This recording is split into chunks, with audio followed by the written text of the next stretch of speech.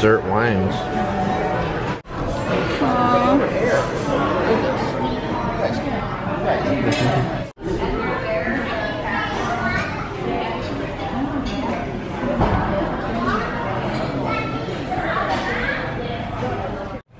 Alright guys, so that was our day at Narcoossee's, and that was a very nice dinner for us for our first night here at Disney.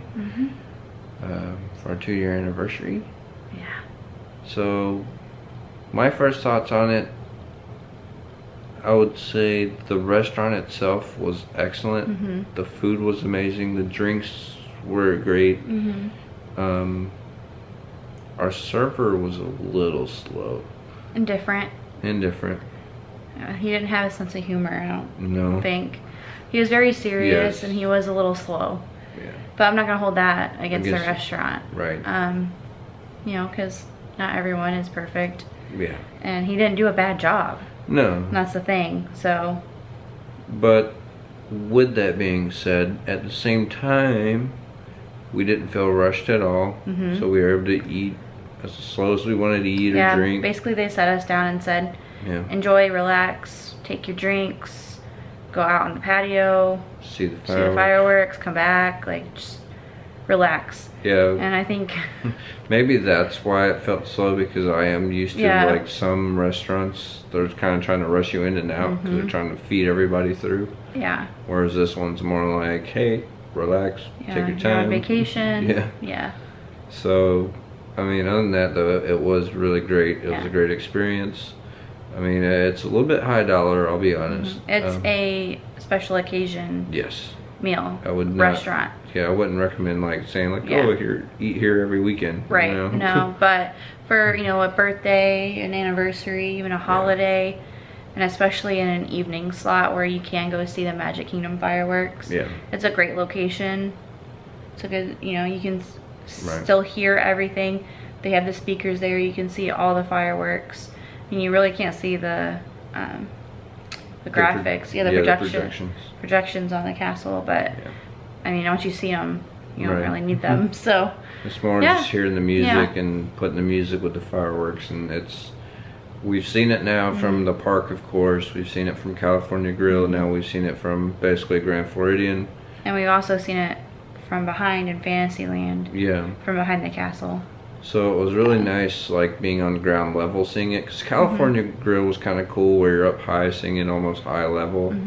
But I think it's just something about being on the ground, being low and looking up at them. Yeah, it definitely. Was really nice. Alright, so what did you get for dinner? I had the Key West shrimp and the campanella pasta. Yeah. It's Savo spinach, oven roasted tomatoes, basil ingredients. And some Chardonnay garlic cream sauce. Also, one of my you can also have it with chicken. Yeah, if you don't like seafood, you can substitute for chicken. Yeah. Well, you thought it was really good? Yes. Yeah. It was a light cream.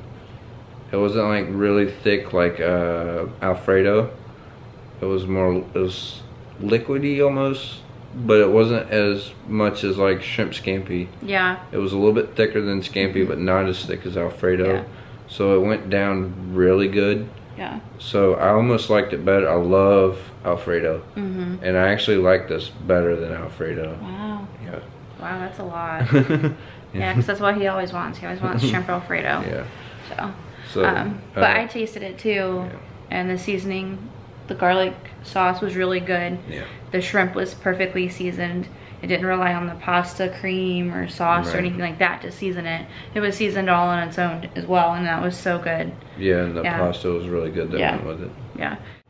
So I really enjoyed my dish. It was the Scottish salmon, and it came with, let me read this to you. It was succotash of summer corn and hominy, creamy corn puree, a pickly relish, and andouille sausage. So for me, that was really good. The salmon was cooked perfectly, and I'm pretty picky about salmon. I don't order it every time I go out. It's just sometimes when I get a craving of a really good salmon, I'll order it. And so I'm like, well, this is a steak and seafood place, so let me just give it a try. And it was so good. Yeah. And then just the flavors and the seasonings went so well together with the corn puree, the sweetness of that, along with the salmon, and then the sausage as well, that kind of gave it a kick where it wasn't spicy, but it kind of just kicked you in the back of the mouth where you could just feel all that flavor as it went down. It was really good, and so I really liked that combination. So I mean, I normally am like a steak girl, you know, so, and I like seafood too, but I'm really glad I got the salmon. Yeah, because I had a bite of it, and I'm not a big salmon fan, but it was good enough for me that I would have had a second bite if I really wanted. So it was really good. Yep, and then I just had Prosecco, and then you had a Moscato wine that you really enjoyed. Yeah. Yep, and then for dessert, we actually went something completely opposite. Normally, I'm a chocolate, I'm ice cream, peanut butter type dessert person. And we decided to get the mango gelato. Yeah. Oh, I'm sorry. No, mango sorbet. Sorbet. The mango sorbet. And underneath it had, let me find it here, desserts. Yep, it had melon, pineapple, and berries. So blueberries, blackberries, and strawberries. And it was so sweet that it was actually a no sugar added dessert. Yeah. So all it was sorbet and then just cut up fruit. And it was so sweet. We could barely finish it. Yeah, it was really sweet. It was kind of odd. Like, we were kind of taking little bite samples, trying to figure out if it was the sorbet. Or just the fruit. Or the fruit. Yeah. I think it was the fruit. There was some really fresh, tart. Yeah, it was like tart and sweet. Yeah. The mixtures of all those. And then we had a cute little happy anniversary. Yeah.